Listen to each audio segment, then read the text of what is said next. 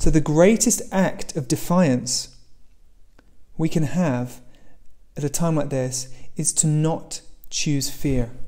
That is the greatest act of defiance when you are being influenced to be fearful, or when you're being controlled and you can't leave your home, and you're being encouraged to worry and panic. The greatest defiance is to choose joy instead of fear.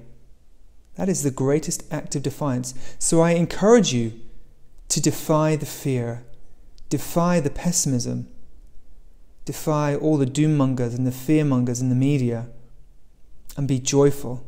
This is a great and powerful act of defiance, and it's the only act of defiance you need.